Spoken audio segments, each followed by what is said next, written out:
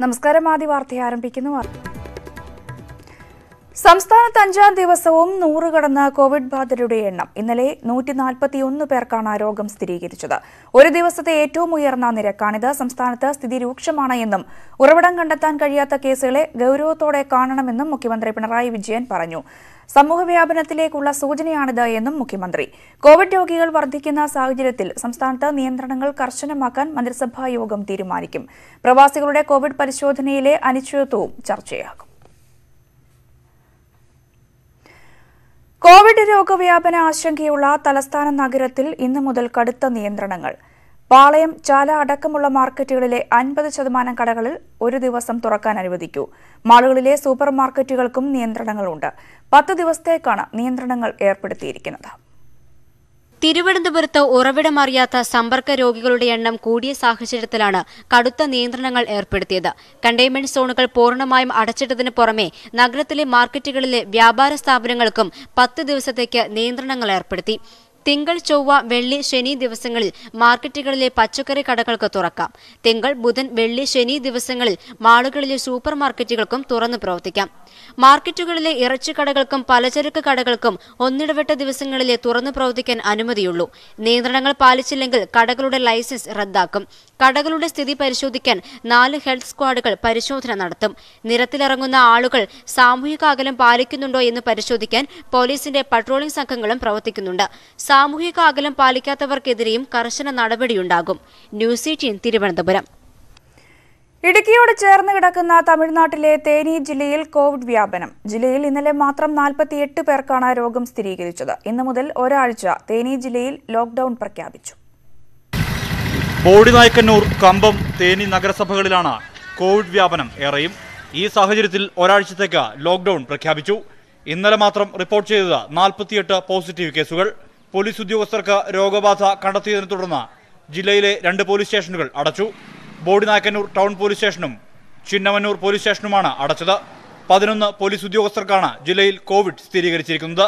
Covid വ്യാപന സാഹചര്യത്തിലും തമിഴ്നാട്ടിൽ നിന്നും താൽക്കാലിക പാസിൽ ഇടുക്കിയിലേക്ക് ആളുകൾ എത്തുന്നതാണ് ആശങ്കയ്ക്ക് ഇടയാക്കുന്നത്. തമിഴ്നാട്ടിൽ നിന്നുമുള്ള തോട്ടം തൊഴിലാളികൾ ജോലി ചെയ്യുന്ന മേഖലയിൽ കോവിഡ് മാനദണ്ഡങ്ങൾ പാലിക്കപ്പെടുന്നില്ലെന്നും ആരോപണമുണ്ട്. ന്യൂസ് 18 ഇടുക്കി. കോർപ്പറേഷനിലെ ഒരു ജീവനക്കാരന് കൂടി കോവിഡ് സ്ഥിരീകരിച്ചതോടെ തൃശൂർ അതീവ ജാഗ്രതയിൽ. കുന്നംകുളം സ്വദേശിയായ ജീവനക്കാരനാണ് രോഗം ബാധിച്ചത്. ഇതോടെ കോവിഡ് സ്ഥിരീകരിച്ച കോർപ്പറേഷൻ ജീവനക്കാരുടെ എണ്ണം 7 ആയി. തൃശൂർ കോർപ്പറേഷൻ പ്ലാനിംഗ് വിഭാഗം ഉദ്യോഗസ്ഥനാണ് സമ്പർക്കത്തിലൂടെ രോഗം സ്ഥിരീകരിച്ച കുന്നംകുളം സ്വദേശി. കഴിഞ്ഞ ദിവസം കോവിഡ് സ്ഥിരീകരിച്ച കോർപ്പറേഷനിലെ കുടുംബശ്രീ സെക്രട്ടറിയുടെ പ്രാഥമിക സമ്പർക്ക പട്ടികയിലുള്ള ആൾക്കാണ് രോഗബാധ. ഇയാളുടെ ഭാര്യ കുന്നംകുളം നഗരസഭയിലെ ഉദ്യോഗസ്ഥയാണ്. ഇതോടെ കുന്നംകുളം നഗരസഭാ കാര്യാലയം ശുചീകരണത്തിനായി അടച്ചു. കൊച്ചി ജൂത തെരുവിലെ വ്യാപാരിയായ കുന്നംകുളം പഴഞ്ഞി സ്വദേശിയാണ് സമ്പർക്കത്തിലൂടെ രോഗബാധയുണ്ടായ മറ്റൊരാൾ. ഇയാൾക്ക് ആരിൽ നിന്നാണ് രോഗബാധയുണ്ടായതെന്ന് സ്ഥിരീകരിച്ചിട്ടില്ല. കുവൈറ്റിൽ നിന്നും എത്തിയ കൊരട്ടി, ആനന്ദപുരം സ്വദേശികൾ, സൗദിയിൽ നിന്നും വന്ന പുല്ലൂർ, ചേർപ്പ് സ്വദേശികൾ, ഷാർജയിൽ നിന്നും വന്ന തൃശൂർ സ്വദേശി, ബഹ്റിനിൽ നിന്നും വന്ന കൊടുങ്ങല്ലൂർ സ്വദേശി എന്നിവരാണ് വിദേശത്തു നിന്ന് വന്ന രോഗബാധിതർ. ഡൽഹിയിൽ നിന്നെത്തിയ 2 ഒല്ലൂർ സ്വദേശികൾക്കും ആന്ധ്രാപ്രദേശിൽ നിന്നെത്തിയ നെടുപുഴ സ്വദേശിക്കും ബംഗാളിൽ നിന്ന് ചാലക്കുടിയിൽ എത്തിയ 2 ഇതര സംസ്ഥാന തൊഴിലാളികൾക്കും രോഗം സ്ഥിരീകരിച്ചു. ജില്ലയിൽ കോവിഡ് സ്ഥിരീകരിച്ച 117 പേരാണ് നിലവിൽ ആശുപത്രിയിൽ ചികിത്സയിൽ കഴിയുന്നത്. News 18 Thrissur.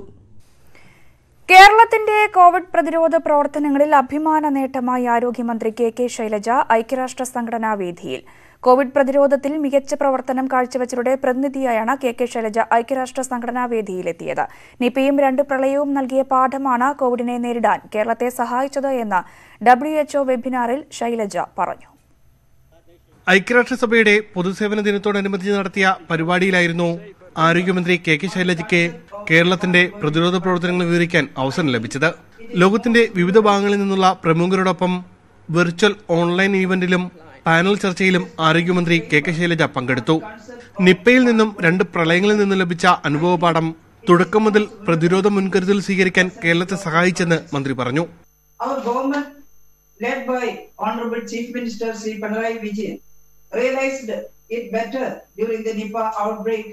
In the state, this zoonotic disease outbreak of pandemic potential helped us to understand our strengths and weakness. ഐക്യരാഷ്ട്രസഭയുടെ മാർഗനിർദ്ദേശങ്ങൾ അനുസരിച്ച് തന്നെ ആദ്യ കേസ് റിപ്പോർട്ട് ചെയ്തതു മുതൽ കേരളം മുൻകരുതൽ സ്വീകരിച്ചതായും മന്ത്രി പറഞ്ഞു. കോവിഡ് മഹാമാരി ഫലപ്രദമായി പ്രതിരോധിക്കാൻ പ്രവർത്തിച്ചുകൊണ്ടിരിക്കുന്ന രാജ്യങ്ങളിൽ നിന്നുള്ള നിർണായക പങ്കുവഹിച്ച മുൻനിര പ്രതിനിധികളെയാണ് പരിപാടിയിൽ ഉൾക്കൊള്ളിച്ചത്. UN secretary general Antonio Guterres, general assembly president ടിജനി Muhammad ബദ്ദേ തുടങ്ങിയ പ്രമുഖരും യോഗത്തിൽ പങ്കെടുത്തു. ന്യൂസ് 18 തിരുവനന്തപുരം. കോവിഡ് പശ്ചാത്തലത്തിൽ ഇന്ത്യയിൽ നിന്നും ഇത്തവണ ഹജ്ജ് തീർത്ഥാടനം ഉണ്ടാവില്ല. രാജ്യത്തിന് പുറത്തുള്ളവർ ഹജ്ജിന് വരേണ്ട എന്നാണ് സൗദി സർക്കാർ തീരുമാനം. മുടങ്ങിയ ഹജ്ജ് യാത്രികർക്ക് പണം ഉടൻ തിരിച്ചു നൽകണമെന്നും സംസ്ഥാന ഹജ്ജ് committee chairman C Muhammad Faizy അറിയിച്ചു. ഇത്തവണത്തെ ലിസ്റ്റ് അടുത്ത വർഷം പരിഗണിക്കണമെന്നും കേന്ദ്രത്തോട് ആവശ്യപ്പെട്ടിട്ടുണ്ട് എന്നും ചെയർമാൻ പറഞ്ഞു. കോവിഡ് പശ്ചാത്തലത്തിൽ ഈ വർഷത്തെ ഹജ്ജ് തീർത്ഥാടനത്തിന് നിയന്ത്രണങ്ങൾ ഉണ്ടാകുമെന്നായിരുന്നു നേരത്തെ സൗദി സർക്കാരിന്റെ അറിയിപ്പ്. എന്നാൽ പുതിയ തീരുമാനം വന്നതോടെ സൗദി ഒഴികെയുള്ള രാജ്യങ്ങളിലുള്ളവർക്ക് ഹജ്ജ് തീർത്ഥാടനത്തിന് കഴിയില്ലെന്ന് സംസ്ഥാന ഹജ്ജ് committee chairman C Muhammad Faizy വ്യക്തമാക്കി. ഇക്കൊല്ലത്തെ ഹജ്ജ് സൗദിയിലുള്ള ആളുകൾ മാത്രം പോയി നിർവഹിക്കുന്ന രൂപത്തിലാണ് ക്രമപ്പെടുത്തുന്നത്. മറ്റു രാഷ്ട്രങ്ങളിൽ നിന്ന് ആരെയും ആക്സെപ്റ്റ് ചെയ്യുകയില്ല. കാരണം രോഗാണുബാധയുടെ ആശങ്കയുള്ളതുകൊണ്ട് മറ്റു രാഷ്ട്രങ്ങളിൽ നിന്നുള്ള ഗവൺമെന്റുകൾ ഹാജിമാരെ വിടുകയുമില്ല. അവർ വിട്ടാൽ തന്നെ സൗദി ഗവൺമെന്റ് സ്വീകരിക്കുകയുമില്ല. കേരളത്തിൽ നിന്നും 10,834 പേരാണ് ഇത്തവണ ഹജ്ജ് തീർത്ഥാടനത്തിന് തിരഞ്ഞെടുക്കപ്പെട്ടത്. 2 ലക്ഷത്തോളം രൂപ ഇവർ ഇതിനകം അടച്ചിട്ടുണ്ട്. ഇത് ഒരു മാസത്തിനകം തിരിച്ചു നൽകും. ഏറെ കാത്തിരുന്നാണ് പലരും ഹജ്ജ് ലിസ്റ്റിൽ കയറിപ്പറ്റിയത്. അടുത്ത വർഷം ഈ ലിസ്റ്റ് തന്നെ പരിഗണിക്കണമെന്ന് കേന്ദ്രത്തോട് ആവശ്യപ്പെട്ടിട്ടുണ്ട്. അടുത്ത വർഷം ഇവർക്ക് തന്നെ ഗവൺമെന്റ് കൊടുക്കുകയാണെങ്കിൽ വളരെ സന്തോഷം. അങ്ങനെ ഒരു നീക്കം സെൻട്രൽ ഗവൺമെന്റിൽ നിന്ന് ഉണ്ടാകുമെന്നൊരു ചെറിയൊരു സൂചന പോലെയാണ് അവരെ സംസാരം ഉണ്ടായത്. ഹജ്ജിന് തിരഞ്ഞെടുക്കപ്പെട്ടവരുടെ പാസ്പോർട്ടുകൾ ഇപ്പോൾ മുംബൈയിലാണുള്ളത്. ഇവ സംസ്ഥാന ഹജ്ജ് കമ്മിറ്റിക്ക് തിരിച്ചു നൽകുന്ന മുറയ്ക്ക് അപേക്ഷകർക്ക് തിരികെ നൽകുമെന്നും സി മുഹമ്മദ് ഫൈസി പറഞ്ഞു. ന്യൂസ് 18 കോഴിക്കോട്. ലോകത്ത് കോവിഡ് ബാധിതർ 93 ലക്ഷവും മരണസംഖ്യ 4.25 ലക്ഷവും പിന്നിട്ടു. എന്നാൽ 50 ലക്ഷത്തിലധികം പേർക്ക് രോഗം ഭേദമായി എന്നതാണ് ആശ്വാസം. അമേരിക്കയിൽ രോഗബാധിതർ 24 ലക്ഷം കടന്നു. മരണം 1.25 ലക്ഷത്തിലേക്ക് അടുക്കുന്നു. കോവിഡ് പരിശോധനയുടെ എണ്ണം കുറയ്ക്കുമെന്ന ട്രംപിന്റെ പ്രസ്താവന തള്ളി ആരോഗ്യ വിദഗ്ധർ രംഗത്തെത്തി. രോഗവ്യാപനം അതിരൂക്ഷ ഘട്ടത്തിലാണെന്നും പരിശോധനയുടെ എണ്ണം വർദ്ധിപ്പിക്കണമെന്നും കോവിഡ് പ്രതിരോധ സംഘം വ്യക്തമാക്കി. അതിനിടെ യൂറോപ്യൻ രാജ്യങ്ങൾ അമേരിക്കയിൽ നിന്നുള്ളവരെ പ്രവേശിപ്പിക്കുന്നതിന് താൽക്കാലിക വിലക്ക് ഏർപ്പെടുത്തി. വൈറസ് വ്യാപനം അതിതീവ്രമായി തുടരുന്ന ബ്രസീലിൽ പ്രസിഡന്റ് ബൊൾസനാരോ നിർബന്ധമായി മാസ്ക് ധരിക്കണമെന്ന് കോടതി നിർദ്ദേശിച്ചു. മഹാമാരി ഏഷ്യൻ രാജ്യങ്ങളിലെ 10 കോടി കുട്ടികളെ ദാരിദ്ര്യത്തിലേക്ക് തള്ളിവിടുമെന്നാണ് ഐക്യരാഷ്ട്ര സംഘടനയുടെ വിലയിരുത്തൽ. അടുത്ത വർഷത്തോടെ ലോകം വലിയ ഇന്ധനക്ഷാമം നേരിടുമെന്ന് യൂറോപ്പോളും മുന്നറിയിപ്പ് നൽകുന്നു. രാജ്യത്ത് കോവിഡ് ബാധിച്ച് മരിച്ചവരുടെ എണ്ണം 14,000 കടന്നു. രോഗബാധിതരുടെ എണ്ണം 4,40,000 കടന്നു. മഹാരാഷ്ട്രയിൽ 3,214 പുതിയ കേസുകൾ റിപ്പോർട്ട് ചെയ്തതോടെ മരണസംഖ്യ 1,35,000 ഉയർന്നു. 6,283 പേരാണ് മഹാരാഷ്ട്രയിൽ ഇതുവരെ മരിച്ചത്. മുംബൈയിൽ മാത്രം 68,000 രോഗികളുണ്ട്. 1,098 പേർ മുംബൈയിൽ കോവിഡ് ബാധിച്ച് മരിച്ചു. തമിഴ്നാട്ടിൽ 2,516 പേർക്ക് കൂടി കോവിഡ് ബാധിച്ചു. 39 പേർ കൂടി മരിച്ചതോടെ ആകെ മരണസംഖ്യ 833 ചെന്നൈയിൽ മാത്രം 1,380 രോഗികൾ കൂടിയുണ്ട്. ഡൽഹിയിൽ രോഗം ബാധിച്ചവരുടെ എണ്ണം 66,602 പശ്ചിമബംഗാളിൽ 370 പേർക്ക് കൂടി കോവിഡ് ബാധിച്ചു. പരിശോധന വർദ്ധിപ്പിച്ചതോടെ തെലങ്കാനയിലും രോഗികളുടെ എണ്ണത്തിൽ വർധനയുണ്ടായി. ഒരാഴ്ച കൊണ്ട് 3,500 പുതിയ കേസുകൾ റിപ്പോർട്ട് ചെയ്തു. രാജ്യത്ത് 1000 കോവിഡ് ടെസ്റ്റിംഗ് ലാബുകൾ സജ്ജീകരിക്കുമെന്ന് ICMR അറിയിച്ചു. തുടർച്ചയായ 18ാം ദിവസവും രാജ്യത്ത് ഡീസൽ വില കൂട്ടി. ലിറ്ററിന് 45 പൈസയാണ് കൂട്ടിയത്. 75 രൂപ 72 പൈസയാണ് കൊച്ചിയിൽ ഡീസൽ വില. 9 രൂപ 92 പൈസയാണ് 18 ദിവസം കൊണ്ട് ഡീസലിന് കൂട്ടിയത്. എന്നാൽ ഇന്ന് പെട്രോൾ വിലയിൽ മാറ്റമില്ല. കരസേനാ മേധാവി ജനറൽ MM നരാവനെയുടെ ലേ സന്ദർശനം തുടരുന്നു.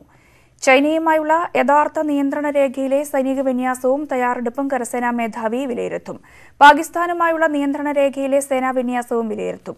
പരിക്കേറ്റ് ലേയിലെ സൈനികാശുപത്രിയിൽ ചികിത്സയിൽ കഴിയുന്ന സൈനികരെ സന്ദർശിച്ച കരസേനാ മേധാവി northern army commander lieutenant general YK ജോഷിയുമായും lieutenant general Harinder സിംഗുമായും ഇന്നലെ ചർച്ച നടത്തിയിരുന്നു. രണ്ടാം ലോകമഹായുദ്ധത്തിൽ ജർമ്മനിക്ക് മേൽ റഷ്യ വിജയം നേടിയതിന്റെ വിക്ടറി ഡേ പരേഡ് ഇന്ന്. മോസ്കോയിൽ നടക്കുന്ന പരേഡിൽ പ്രതിരോധ മന്ത്രി രാജ്നാഥ് സിംഗ് പങ്കെടുക്കും. റഷ്യൻ വിജയത്തിന്റെ 75ാം വാർഷികത്തിൽ പങ്കെടുക്കുന്നതിനും ഉഭയകക്ഷി ചർച്ചകൾക്കുമായി തിങ്കളാഴ്ചയാണ് രാജ്നാഥ് സിംഗ് റഷ്യയിലെത്തിയത്. സിപിഎം എറണാകുളം ജില്ലാ കമ്മിറ്റിയും സെക്രട്ടേറിയറ്റും ഇന്ന് ചേരും. അനധികൃത സ്വത്ത് സമ്പാദനത്തിന്റെ പേരിൽ നടപടിക്ക് ശുപാർശ ചെയ്ത Kalamassery area secretary VS Sageer ഹുസൈനെതിരെയുള്ള തുടർ നടപടികൾ കമ്മിറ്റി ചർച്ച ചെയ്യും. സെക്രട്ടറി സ്ഥാനത്ത് നിന്നും കമ്മിറ്റിയിൽ നിന്നും നീക്കാനായിരുന്നു ശുപാർശ. സംസ്ഥാന സെക്രട്ടേറിയറ്റ് അംഗം A. വിജയരാഘവൻ കമ്മിറ്റിയിൽ പങ്കെടുക്കും. കേന്ദ്ര സർക്കാരിനെതിരെയുള്ള സമരപരിപാടികളും യോഗം ചർച്ച ചെയ്യും. ഇന്ന് ചേരുന്ന മന്ത്രിസഭാ യോഗത്തിൽ സംസ്ഥാന ബാലാവകാശ കമ്മീഷൻ അധ്യക്ഷനെയും തീരുമാനിക്കും. CPM സഹയാത്രികനായ KV മനോജ് കുമാറാണ് അധ്യക്ഷ പാനലിൽ ആദ്യ പേരുകാരൻ. ഇദ്ദേഹത്തിനു വേണ്ടി യോഗ്യതയിൽ ഇളവ് വരുത്തിയ സർക്കാർ തീരുമാനത്തിനെതിരെ പ്രതിപക്ഷം രംഗത്തുണ്ട്.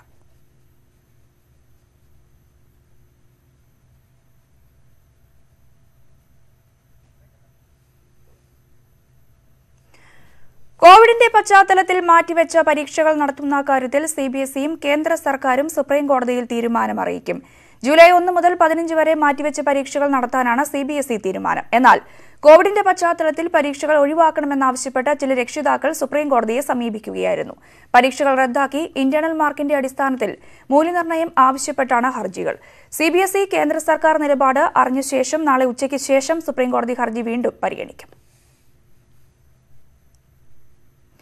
അങ്കമാലിയിൽ അച്ഛൻ വലിച്ചെറിഞ്ഞതിനെ തുടർന്ന് ഗുരുതരാവസ്ഥയിലായ കുഞ്ഞിന്റെ ആരോഗ്യനിലയിൽ നേരിയ പുരോഗതിയുണ്ട് എങ്കിലും തീവ്രപരിചരണ വിഭാഗത്തിൽ തുടരുകയാണ്.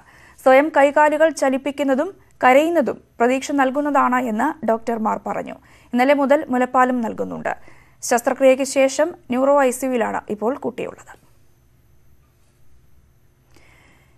തൃശൂർ പെരിങ്ങോട്ടുകരയിൽ നവവധു മരിച്ച സംഭവത്തിൽ അന്വേഷണത്തിൽ വീഴ്ച വരുത്തിയ പോലീസ് ഉദ്യോഗസ്ഥർക്കെതിരെ നടപടി. അന്തിക്കാട് സ്റ്റേഷനിലെ CIക്കും SIക്കുമാണ് സസ്പെൻഷൻ. 6 മാസം മുമ്പാണ് ശ്രുതി ഭർതൃഗൃഹത്തിൽ ദുരൂഹ സാഹചര്യത്തിൽ മരിച്ചത്. ശ്രുതിയുടെ മരണവുമായി ബന്ധപ്പെട്ട് അന്വേഷണ സംഘത്തിന്റെ വീഴ്ച ചൂണ്ടിക്കാട്ടി ബന്ധുക്കൾ ആദ്യഘട്ടത്തിൽ തന്നെ രംഗത്തെത്തിയിരുന്നു. തെളിവു ശേഖരണത്തിൽ ഉൾപ്പെടെ ലോക്കൽ പോലീസിന്റെ വീഴ്ച സംഭവിച്ചുവെന്ന ആരോപണം ശരിവെക്കുന്നതാണ് ഉദ്യോഗസ്ഥ തലത്തിലെ നടപടി. CI PK മനോജിനെയും SI KK ജിനേഷിനെയുമാണ് suspend ചെയ്തത്. നിലവിൽ കേസ് അന്വേഷിക്കുന്നത് റൂറൽ SPയുടെ നേതൃത്വത്തിലുള്ള പ്രത്യേക സംഘമാണ്. ക്രൈംബ്രാഞ്ച് DYSPയാണ് അന്വേഷണത്തിന് നേതൃത്വം നൽകുന്നത്. അതേസമയം കുറ്റക്കാർക്ക് രക്ഷയൊരുക്കുന്ന അന്വേഷണമാണ് നടക്കുന്നതെന്ന് ആക്ഷൻ കൌൺസിൽ ആരോപിക്കുന്നു.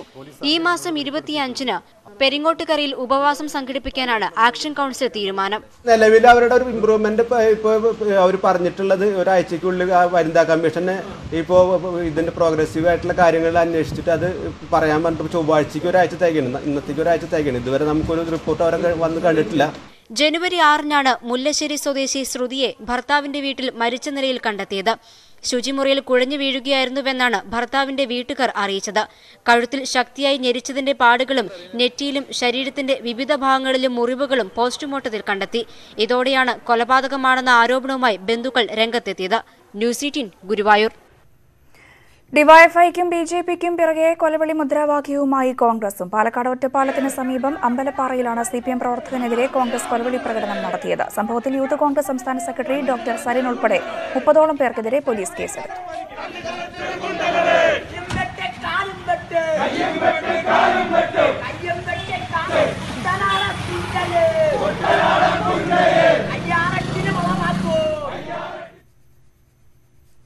കാടിറങ്ങുന്ന വന്യത.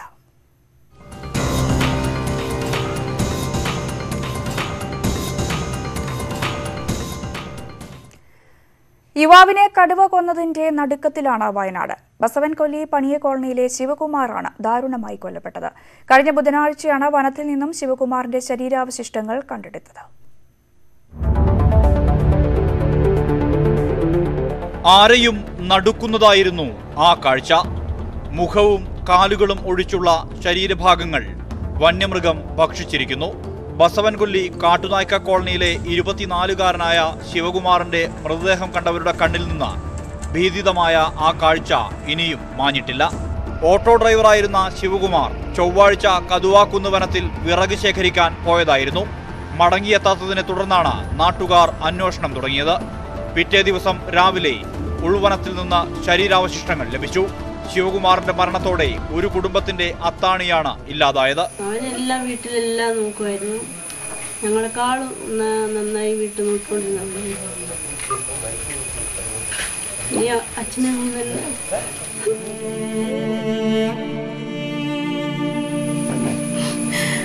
അച്ഛനമ്മയും നന്നായി നോക്കണം.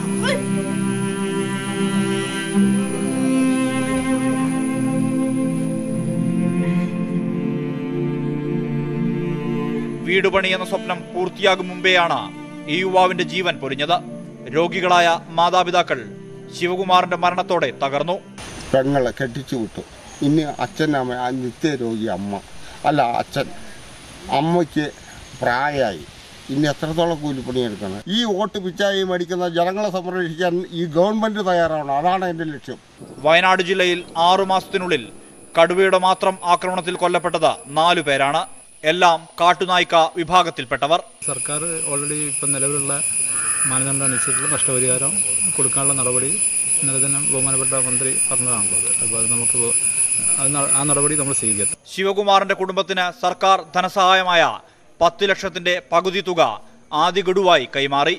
ജനജീവിതത്തിന് ഭീഷണിയായ കടുവയെ ഉടൻ പിടികൂടാനാവുമെന്ന പ്രതീക്ഷയിലാണ് വനം വകുപ്പും നാട്ടുകാരും. News 18 Wayanad. Palakkad government medical കോളേജിൽ കോവിഡ് പരിശോധനയ്ക്ക് ICMR അനുമതിയായി. നാളെ മുതൽ കിടത്തി ചികിത്സ ആരംഭിക്കാൻ കഴിയുമെന്ന് അധികൃതർ വ്യക്തമാക്കി. 181 പേരാണ് കോവിഡ് ബാധിച്ച ജില്ലയിൽ ചികിത്സയിലുള്ളത്. പാലക്കാട് ഗവൺമെന്റ് മെഡിക്കൽ കോളേജിൽ കോവിഡ് പരിശോധന നടത്തുന്നതിനായി സജ്ജമാക്കിയ RT-PCR ലാബിനാണ് ICMRന്റെ അംഗീകാരം ലഭിച്ചത്. ഒരു ടെസ്റ്റ് റൺ കൂടി നടത്തി ജൂൺ 25 മുതൽ ഇവിടെ പരിശോധന തുടങ്ങാനാകുമെന്ന് അധികൃതർ പറഞ്ഞു. ICMRന്റെ നിർദ്ദേശപ്രകാരം സജ്ജമാക്കിയ ലാബിന്റെയും മെഷീനുകളുടെയും ആദ്യ ടെസ്റ്റ് റണ്ണിന്റെ വിവരങ്ങൾ സമർപ്പിച്ചതിന്റെ അടിസ്ഥാനത്തിലാണ് അംഗീകാരം ലഭിച്ചത്. മൈക്രോബയോളജി വകുപ്പിന് കീഴിലാണ് ലാബിന്റെ പ്രവർത്തനം. ലാബിൽ പരിശോധന ആരംഭിക്കുന്നതോടെ ജില്ലയിൽ കോവിഡ് ഫലം നിലവിലുള്ളതിനേക്കാൾ വേഗത്തിൽ ലഭിക്കും. പട്ടികജാതി വികസന വകുപ്പിൽ നിന്ന് 30 ലക്ഷം രൂപ അനുവദിച്ചാണ് ലാബ് സജ്ജമാക്കിയിട്ടുള്ളത്. നിലവിൽ ഗവൺമെന്റ് മെഡിക്കൽ കോളേജിൽ കോവിഡ് OPയും സാമ്പിൾ ശേഖരിക്കുന്നതിനുള്ള സംവിധാനവും പ്രവർത്തിക്കുന്നുണ്ട്. കോവിഡ് പരിശോധനയ്ക്കുള്ള അനുമതി ലഭിച്ചതോടെ നാളെ മുതൽ മെഡിക്കൽ കോളേജിൽ കിടത്തി ചികിത്സ തുടങ്ങുമെന്ന് അധികൃതർ പറഞ്ഞു. 100 പേരെ കിടത്തി ചികിത്സിക്കാനുള്ള സൗകര്യമാണ് ഇവിടെ ഒരുക്കിയിട്ടുള്ളത്. നിലവിൽ പാലക്കാട് ജില്ലാ ആശുപത്രിയിലും മാങ്ങോട് മെഡിക്കൽ കോളേജിലുമാണ് കോവിഡ് ചികിത്സയുള്ളത്. തീവ്രപരിചരണം ആവശ്യമില്ലാത്ത രോഗികളെയാവും പാലക്കാട് മെഡിക്കൽ കോളേജിലേക്ക് മാറ്റുക. ന്യൂസ് 18 പാലക്കാട്. കോവിഡ് കാലത്ത് KSRTC നടത്തുന്നത് മികച്ച സേവനം. മടങ്ങിയെത്തുന്ന പ്രവാസികൾക്കും തിരിച്ചുപോകുന്ന ഇതര സംസ്ഥാന തൊഴിലാളികൾക്കുമെല്ലാം ഒരുപോലെ തുണയാകുന്നത് KSRTCയാണ്. വെല്ലുവിളികൾ നിറഞ്ഞ ഇപ്പോഴത്തെ അവസ്ഥയിൽ മതിയായ സുരക്ഷാ സംവിധാനങ്ങളില്ലാത്തത് ജീവനക്കാർക്ക് കടുത്ത പ്രതിസന്ധിയാണ് സൃഷ്ടിക്കുന്നത്. ഞങ്ങളൊരു കിറ്റുമായിട്ടാണ് വന്നത്. സാധാരണ ഭക്ഷണമൊക്കെ കൊണ്ടുവന്നിട്ട് നമുക്കത് വീട്ടിൽ ചെന്ന് എൻ്റെ അമ്മക്ക് 60 വയസ്സായി. അപ്പോൾ നമ്മൾ ചെല്ലുമ്പോൾ നമ്മൾ ചെന്ന് കഴിഞ്ഞാൽ നമ്മൾ രോഗാഹാരമായിട്ടല്ല, നമുക്ക് വരുവായില്ലെന്ന് നമുക്കൊന്നും പറയാൻ പറ്റില്ല. പക്ഷെ നമ്മുടെ മേത്ത് എപ്പോഴും അണുക്കളുണ്ടാവും. നമ്മൾ ഇവരായിട്ട് പോകുന്നതാണ് ഇത്ര ലോങ് റൂട്ടൊക്കെ. നമുക്ക് വന്നാലും നമുക്കത് എന്തെങ്കിലുമൊക്കെ ചെയ്ത് നമുക്ക് പോകുന്നതാണ്. പക്ഷെ ബാക്കിയുള്ളവർ കൂടി വരുമ്പോൾ നമുക്കത് ബുദ്ധിമുട്ടാണത്. ക്യാബിൻ തിരിച്ചു കിട്ടണമെന്നുള്ളതാണ് നമ്മുടെ ആവശ്യം. അനീഷ് തന്റെ ജീവിതം പറയുകയാണ്. പ്രവാസികൾ എല്ലാ വഴികളിലൂടെയും എത്തുന്ന കൊച്ചിയിൽ ഇവരെയെല്ലാം ക്വാറന്റൈൻ കേന്ദ്രങ്ങളിലും വീടുകളിലും എത്തിക്കുന്നത് അനീഷിനെ പോലുള്ളവരാണ്. ഇവരുടെ ഭയം ചെറുതായി കാണരുത്. കാരണം എറണാകുളത്ത് ചികിത്സയിലുള്ള 135 പേരിൽ 125 പേരും പല വഴികളിലൂടെ കൊച്ചിയിലെത്തി KSRTCയിൽ ക്വാറന്റൈൻ കേന്ദ്രങ്ങളിൽ എത്തിയവരാണ്. ഇവർ ഉപയോഗിച്ച സാധനങ്ങളും ബസ്സിൽ ഉപേക്ഷിക്കുന്നതും പതിവ്. ഭക്ഷണത്തിന്റെ സാധനങ്ങൾ, വേസ്റ്റുകൾ അത് ഇടുന്നുണ്ട്. മാസ്ക്, അവർ ഉപയോഗിച്ച മാസ്ക്, ഗ്ലൗസ്, ടവല്, ഇങ്ങനെയുള്ള സാധനങ്ങളും അതും വണ്ടിയിൽ അത് തന്നെ ഡെപ്പോസിറ്റ് ചെയ്തിട്ടാണ്. അപ്പോൾ ക്ലീൻ ചെയ്യാൻ പറ്റുന്നവർക്ക് പോലും നമ്മുടെ ബുദ്ധിമുട്ടാണ്. 2000-ലധികം സർവീസുകളാണ് രാപകലില്ലാതെ എറണാകുളം ഡിപ്പോയിൽ നിന്ന് മാത്രം നടന്നത്.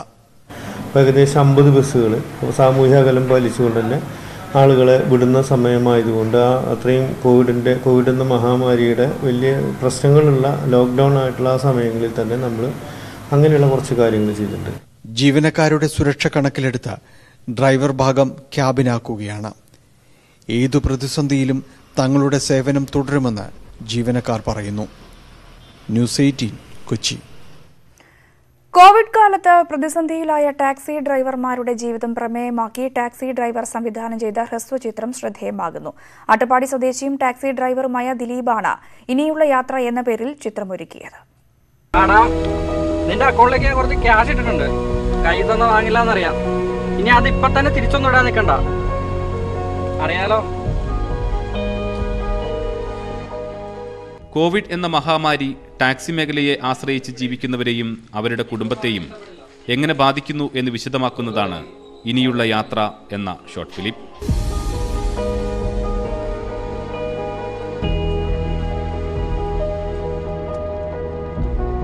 പ്രേമിച്ച പെണ്ണിനെ അടിച്ചോണ്ട് വന്നു. അതാണ് അവൻ ചെയ്ത തെറ്റ്.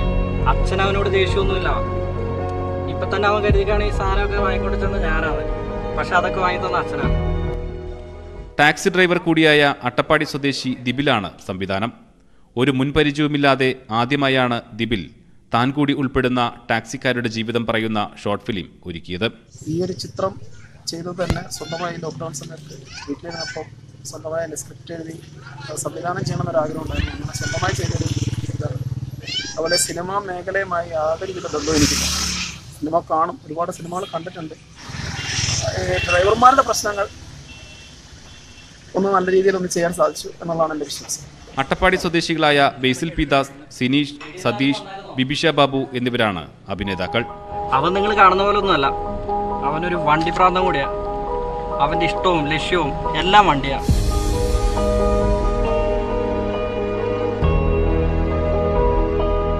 News18 പാലക്കാട്. കോഴിക്കോട് കൊമ്മേരിയിൽ പട്ടികജാതി കുടുംബത്തിന്റെ അടക്കമുള്ള ഭൂമി ഏറ്റെടുത്ത് ഉടൻ നഷ്ടപരിഹാരം നൽകുമെന്ന മേയർ തോട്ടത്തിൽ രവീന്ദ്രൻ. മേത്തോട്ടുതാഴം മുതൽ മാങ്കാവ് വരെയുള്ള റോഡ് നിർമ്മാണത്തിന് ഭൂമി ഏറ്റെടുക്കുന്നതിന് റവന്യൂ വകുപ്പ് നടപടി തുടങ്ങി. 29 വർഷമായി ഭൂമി ഏറ്റെടുക്കുകയോ വീട് വയ്ക്കാൻ അനുമതി നൽകുകയോ ചെയ്യാത്തതിനാൽ ദുരിതത്തിലായ നിർധന കുടുംബത്തിന്റെ നിസ്സഹായാവസ്ഥ കഴിഞ്ഞ ദിവസം News18 പുറത്തുകൊണ്ടുവന്നത്. മേത്തോട്ടുതാഴം മാങ്കാവ് റോഡ് നിർമ്മാണത്തിന് വളയനാട് വില്ലേജിൽ ഭൂമി ഏറ്റെടുക്കുന്ന നടപടി റവന്യൂ വകുപ്പ് തുടങ്ങി. 29 കുടുംബങ്ങളുടെ 9.92 ഏക്കർ ഭൂമി ഏറ്റെടുത്ത് ന്യായമായ നഷ്ടപരിഹാരം നൽകാൻ തീരുമാനിച്ചതായി കോഴിക്കോട് മേയർ തോട്ടത്തിൽ രവീന്ദ്രൻ അറിയിച്ചു. 8.5 കിലോമീറ്റർ റോഡ് നിർമ്മാണം 29 വർഷം മുമ്പാണ് കോർപ്പറേഷൻ വിഭാവനം ചെയ്തത്. ഇക്കാലയളവിൽ ഭൂമി വാങ്ങിയ കൊമ്മേരി ശ്രീധരന് 5.5 സെന്റിൽ 29 വർഷമായി വീട് വെക്കാൻ അനുമതി ലഭിച്ചിരുന്നില്ല. ഈ വാർത്ത News18 പുറത്തുവിട്ടിരുന്നു. ഭൂമി ഏറ്റെടുക്കുന്നതോടെ ശ്രീധരന് ഉൾപ്പെടെ നഷ്ടപരിഹാരം ലഭിക്കും. കോമ്പൻസേഷൻ കൊടുക്കാൻ ഈ പൈസ കിട്ടിയാൽ ഉടനടി കൊടുക്കും. അതാണ് അതിന്റെ നടപടി. അതായത് റിക്വസേഷൻ നമ്മൾ അതിനനുസരിച്ചിട്ട് കൗൺസിലിന്റെ ആവശ്യപ്രകാരമാണല്ലോ ഇപ്പോൾ ചെയ്തിട്ടുള്ളത്. പക്ഷേ ഗവൺമെന്റ് പ്രത്യേക സഹായം നൽകാമെന്ന് പറഞ്ഞതിന്റെ ഭാഗമായിട്ടാണ് ഇപ്പം അങ്ങനെ സഹായം നൽകുന്നത്. ഭൂമി ഏറ്റെടുക്കുന്നതിനുള്ള നടപടി റവന്യൂ വകുപ്പ് വേഗത്തിൽ പൂർത്തിയാക്കുമെന്ന് corporation town planning standing committee chairman. Total survey കഴിഞ്ഞു.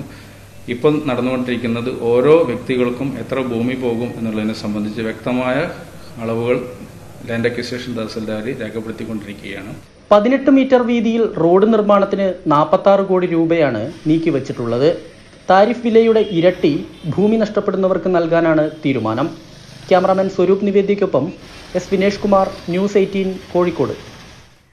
അതിവേഗ റെയിൽപാത കടന്നുപോകുന്ന കോഴിക്കോട് ജില്ലയിലെ പ്രദേശങ്ങളിൽ വീട് നഷ്ടമാവുന്നവർ പ്രതിഷേധത്തിൽ.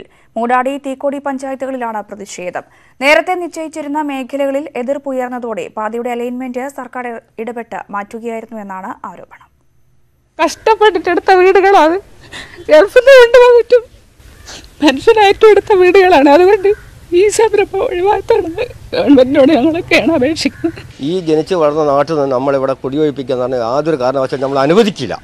എന്തുകൊണ്ട് വെച്ചാൽ കിടന്നിട്ട് മരിച്ചാലും നമ്മളെ നെഞ്ഞത്ത് കൂടെ പോകേണ്ടി ഒരു റെയിൽ. ഇതുവരെ സ്വരുക്കൂട്ടിയതെല്ലാം വിട്ടുപോവേണ്ടി വരുമെന്നറിഞ്ഞപ്പോഴുള്ള പ്രതിഷേധമാണ്. സംസ്ഥാന സർക്കാരിന്റെ സ്വപ്ന പദ്ധതിയായ സെമി ഹൈസ്പീഡ് റെയിൽ പാതയ്ക്കു വേണ്ടി വീടൊഴിയേണ്ടവർ. സാറ്റലൈറ്റ് സർവേ പ്രകാരം പാത കടന്നുപോകുന്ന മൂടാടി, തിക്കോടി ഗ്രാമപഞ്ചായത്തുകളിൽ 250ഓളം വീടുകൾ ഏറ്റെടുക്കേണ്ടി വരും. നേരത്തെ ദേശീയപാതയ്ക്ക് കിഴക്കുവശത്തുകൂടിയായിരുന്നു പാത നിശ്ചയിച്ചിരുന്നത്. ഈ ഭാഗത്ത് ശക്തമായ പ്രതിഷേധം ഉണ്ടായതോടെ അലൈൻമെന്റ് മാറ്റി. വീടുകൾ നഷ്ടമാവുമെന്നറിഞ്ഞതോടെ ഇവരും സമരപാതയിലാണ്. ഈ സിൽവർ ലൈൻ പദ്ധതി ജനവാസ കേന്ദ്രങ്ങളിൽ നിന്ന് മാറ്റി സ്ഥാപിക്കണം എന്നുള്ളതാണ് നമുക്ക് ആവശ്യപ്പെടാനുള്ളത്. അതിൻ്റെ ഭാഗമായി ഇവിടെ ആക്ഷൻ കമ്മിറ്റി രൂപീകരിച്ച് ശക്തമായ പ്രക്ഷോഭം ആരംഭിക്കാൻ വേണ്ടിയിട്ടാണ് തീരുമാനിച്ചിട്ടുള്ളത്. പാത കടന്നുപോകുന്ന പ്രദേശങ്ങളിലെല്ലാം ആക്ഷൻ കമ്മിറ്റികൾ രൂപീകരിച്ചിട്ടുണ്ട്. സർക്കാർ പദ്ധതിയുമായി മുന്നോട്ടു പോവുകയാണെങ്കിൽ പ്രക്ഷോഭം ശക്തമാക്കാനാണ് തീരുമാനം. 63,941 കോടി രൂപ ചെലവിട്ടാണ് അതിവേഗ റെയിൽപാത വരുന്നത്. News18 കോഴിക്കോട്. ഇറുകിയ ജീൻസ്